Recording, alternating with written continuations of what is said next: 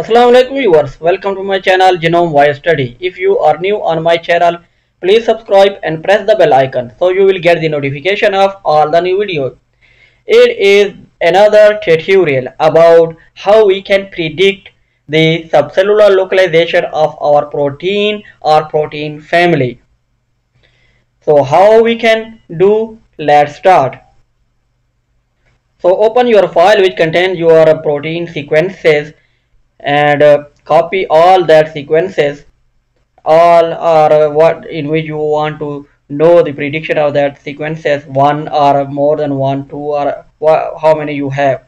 So copy all these, then open the Google browser and write the Bacillo database in search bar, BACELLO database, and then this link appears, so you will open it, or link of this website is also available in the video description, and this will appear, and it is the citation. If you do the subcellular localization of your protein through this method, that Bacillo, then you must cite this paper.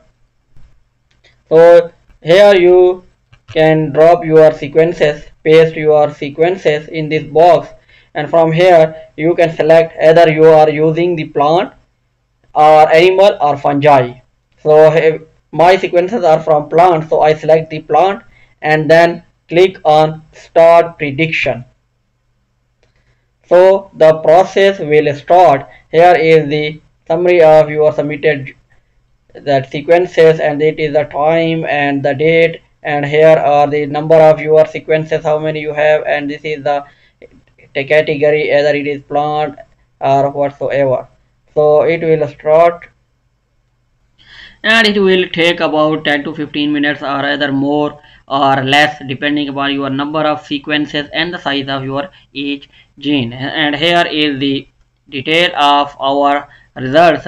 These are the section name or gene numbers, and here is the location that in which organelle it is located, and here is the score.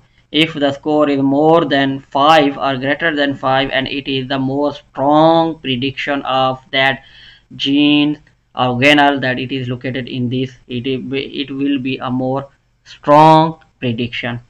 So you can copy this or download this table from here by clicking on download CSV and save it into your destination folder, and then use it into your manuscript or either in your thesis.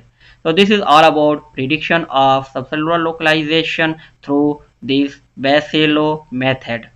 If you have any query, please comment, and also don't forget to like and comment the video. Thank you.